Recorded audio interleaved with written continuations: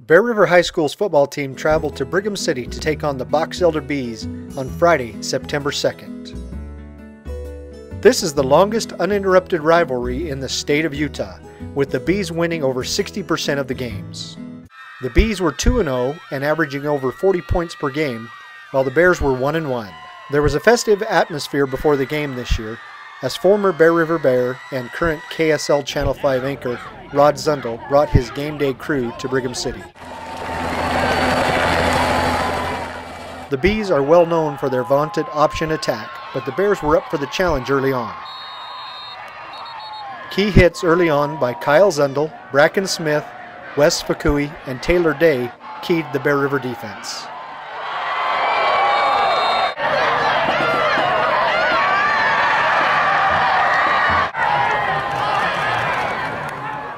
The Bees were able to move the ball, but missed this short field goal with 11:20 to go in the second quarter. The Bears turned to senior Wes Fakui, who rushed 12 times for 50 yards. However, the Bears weren't able to get anything going on offense, and both teams traded possessions. The Bee defense stiffened, and with 2:10 to go, Box Elder's Britton Gunter scored on this TD run.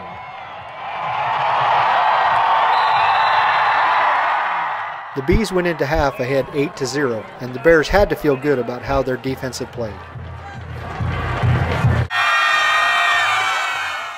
The Bear River defense held the Bee offense in check until 1:15 left in the third quarter, when the Bees scored on another touchdown run.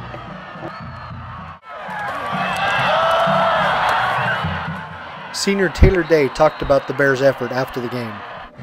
First half, I thought it was a great game. You know, we hung with them. It was 8-0. It was a very physical game.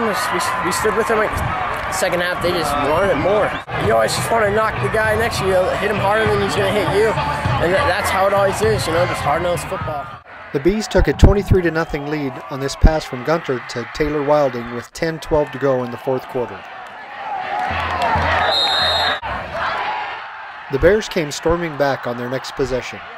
Bubba Miller connected with Lane Miller twice, and Wes Fakui got the option going again. But the big play came on this 56-yard bomb from Bubba Miller to Hazen Wood with 5:07 to go in the game.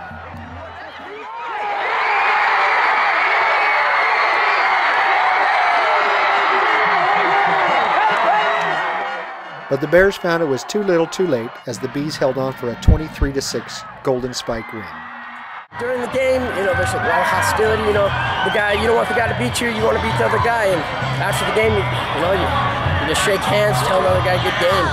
Well, we knew that we had our hands full trying to go up against their wear-down offense. That's what that double wing's designed to do, is to win the second half. I was very proud of the way our defense held up. You know, there's no accounting for numbers. Our kids, as hard as they played, eventually were going to wear down no matter what kind of shape they were in.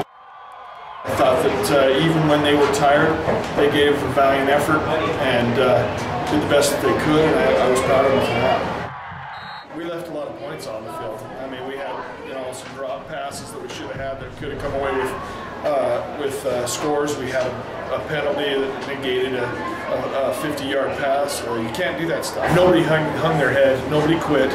We've got stick-to-itiveness on this team, and that goes a long way down the stretch. The Bears are right back in it Friday as they travel to Tooele County to take on Stansbury.